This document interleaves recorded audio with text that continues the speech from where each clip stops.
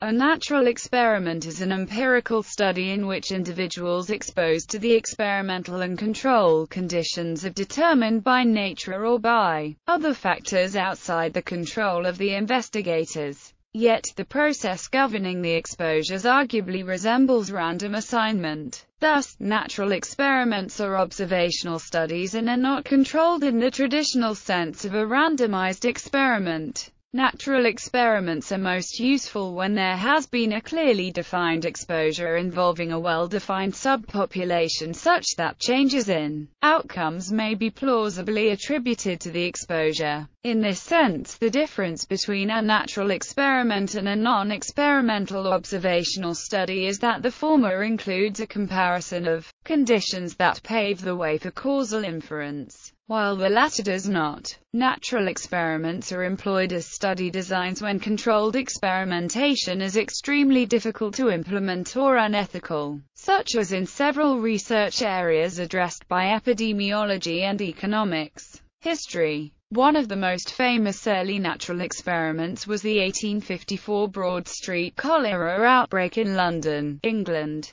On the 31st of August 1854, a major outbreak of cholera struck Soho. Over the next 3 days 127 people near Broad Street died. By the end of the outbreak 616 people died. The physician John Snow identified the source of the outbreak as the nearest public water pump, using a map of deaths and illness that revealed a cluster of cases around the pump. In this example, Snow discovered a strong association between the use of the water and deaths and illnesses due to cholera. Snow found that the Southwark and Vauxhall Waterworks Company, which supplied water to districts with high attack rates, obtained the water from the Thames downstream from where raw sewage was discharged into the river. By contrast, districts that were supplied water by the Lambeth Waterworks Company, which obtained water upstream from the points of sewage discharge, had low attack rates.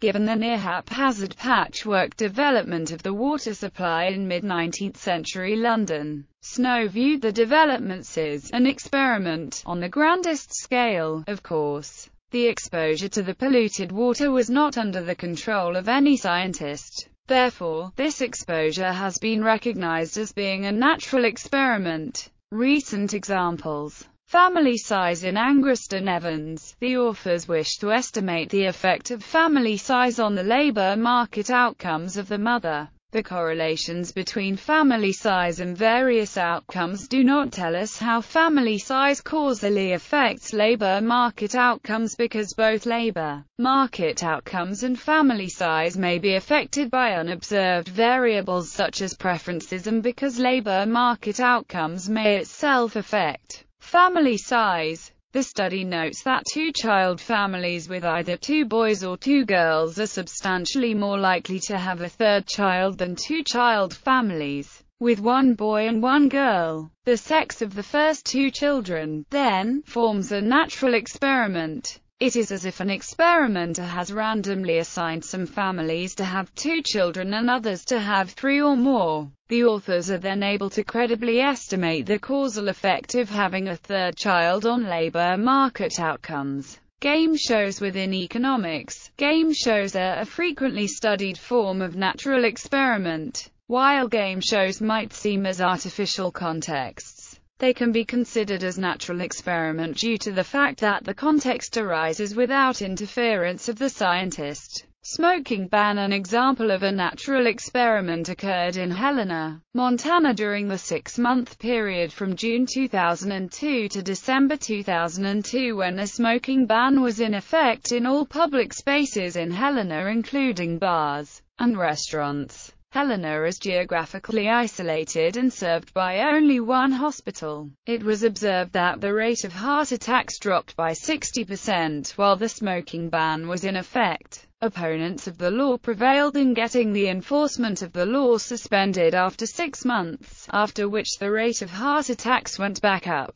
Note, however, that while this may have been a good example of a natural experiment, it is also a good example of how confounding variables can result in faulty conclusions being made. For instance, Many smoking ban heart attack studies fail to indicate that heart attack rates were already on the decline before the smoking ban was in place, or failed to take into account seasonal fluxes in heart attacks. For the Helena study in particular, the claim that 40% of pre-ban heart attacks were caused by passive smoking is not believable, considering that only 10 to 15% of coronary heart disease cases are thought to be caused by active smoking. Nuclear weapons testing release large quantities of radioactive isotopes into the atmosphere, some of which could be incorporated into biological tissues. The release stopped after the Partial Nuclear Test Ban Treaty in 1963, which prohibited atmospheric nuclear tests. This resembled a large-scale pulse chase experiment, but could not have been performed as a regular experiment in humans due to scientific ethics. Several types of observations were made possible, such as determination of the rate of replacement for cells in different human tissues.